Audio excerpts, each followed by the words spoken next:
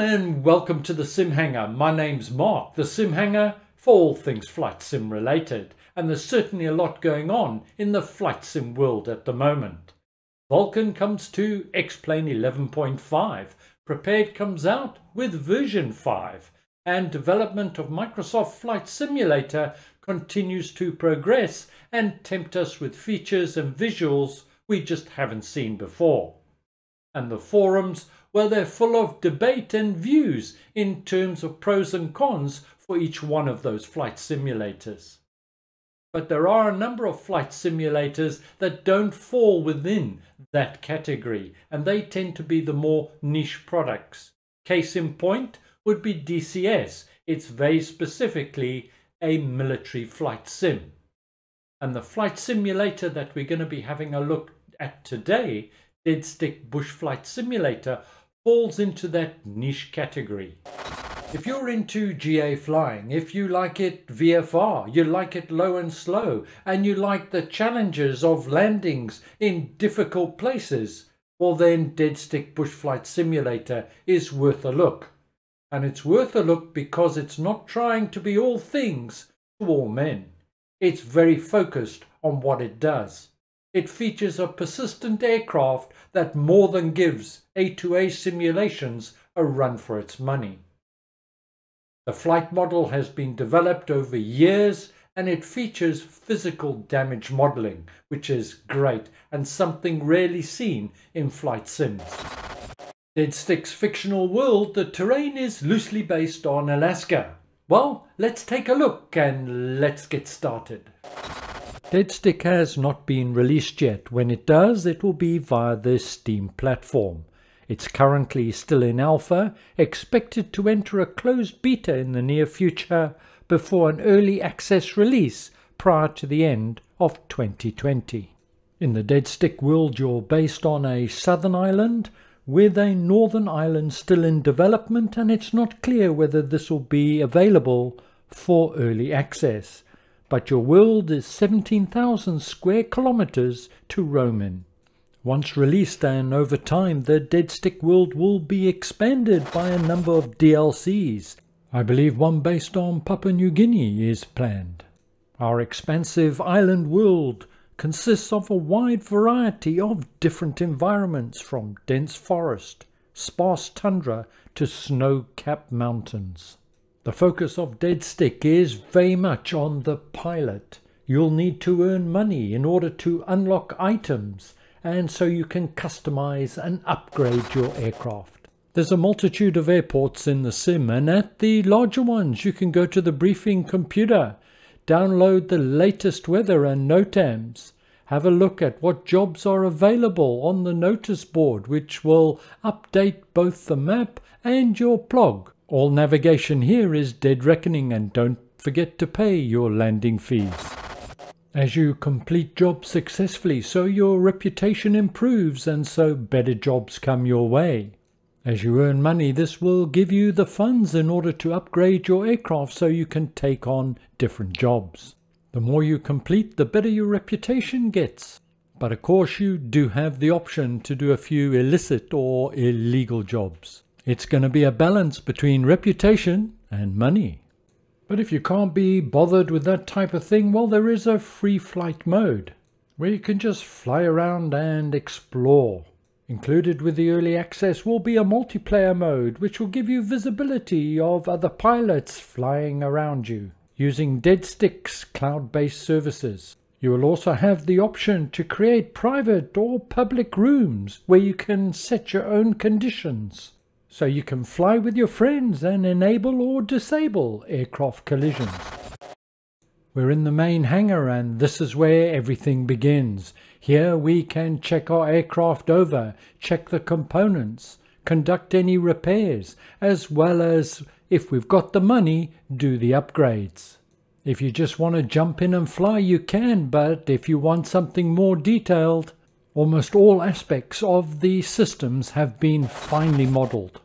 This aircraft, the only one that will come initially with Deadstick on release, features a comprehensive range of things that need to be checked and maintained, because it is a persistent aircraft, and what you do and how you do it will have a direct impact on the life and safety of yourself and the aircraft.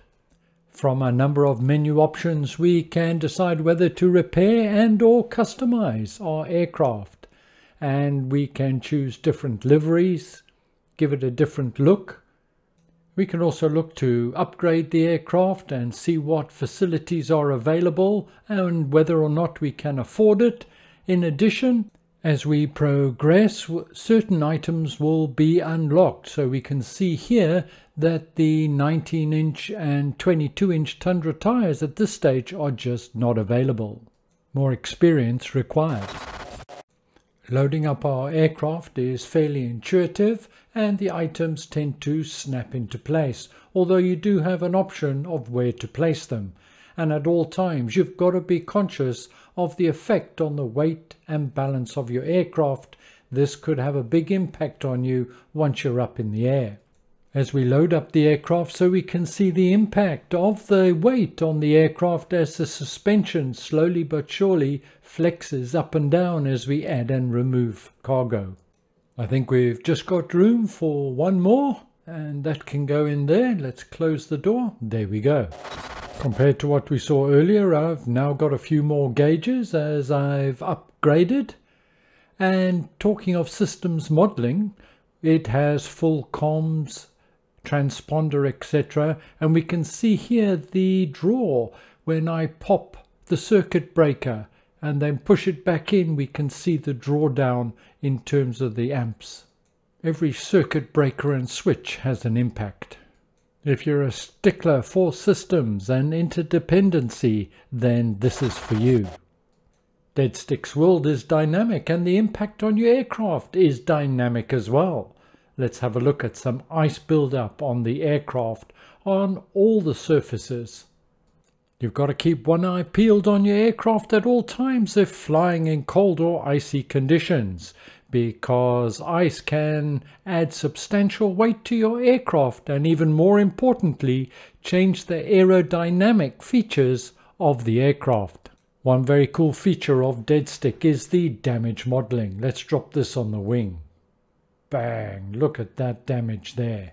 Of course, being based on a Cub, that is a fabric covering.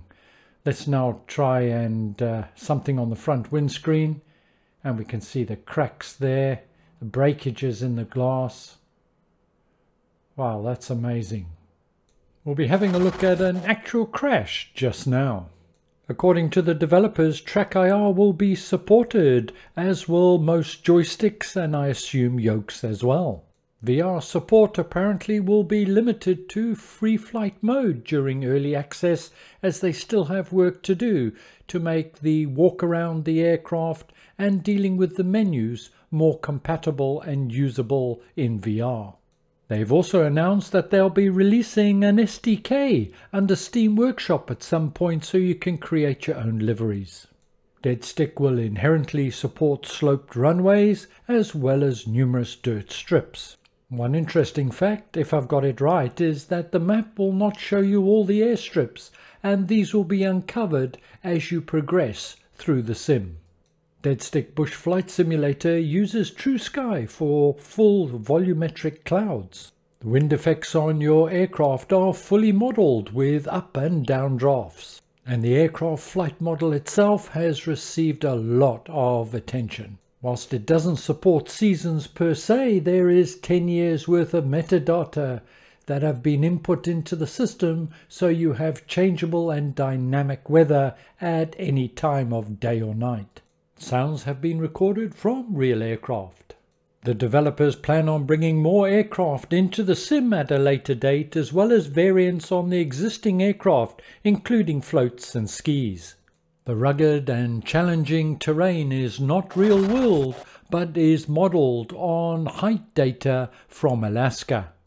They've developed their own tools to enable them to create and model the perfectly challenging environment. This should be good news for future rapid development and expansion of Deadstick scenery areas.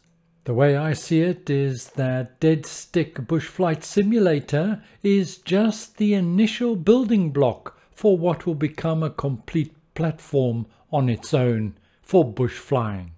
Not only has the aircraft been modelled to interact fully with the environment, but the pilot is subject to it as well, such as G-force, hypoxia, and other things such as pilot fatigue.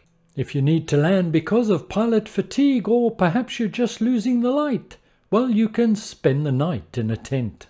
The comms frequencies support voice over internet protocol, so you can chat with other players if you're in multiplayer mode, or you could simply tune in to an internet radio and have a bit of music while you fly.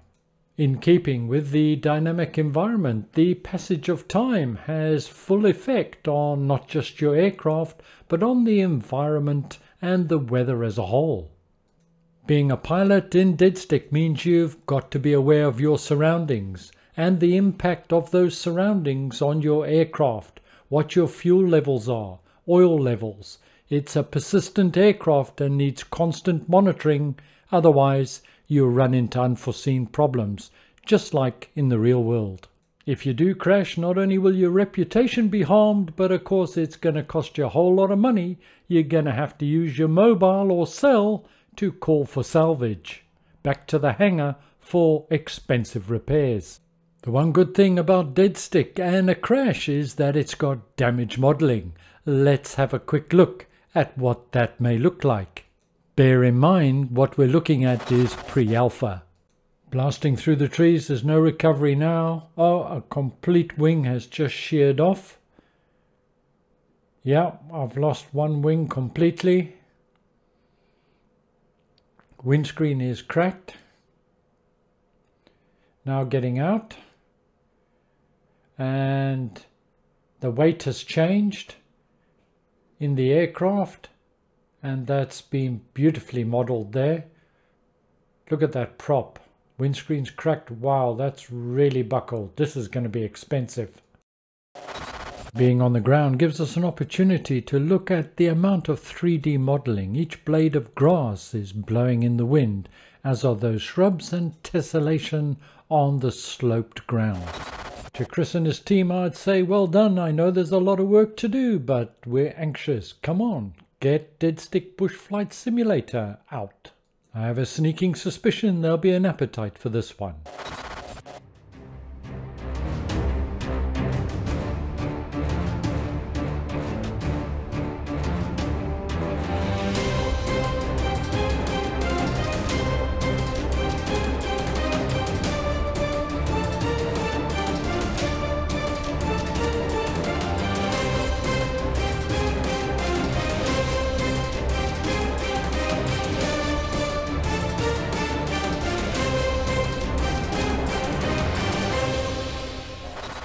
Well, I must say that I'm really looking forward to the release of Deadstick. I have tried it out on 2 previous occasions, once in 2018 and once in 2019 at the Cosford Flight Sim show. It looked good then, it looks even better now. I can't wait for early access. There's further development notes and information on Deadstick on the Steam platform, and I'll leave links in the notes below. Thank you very much for joining me.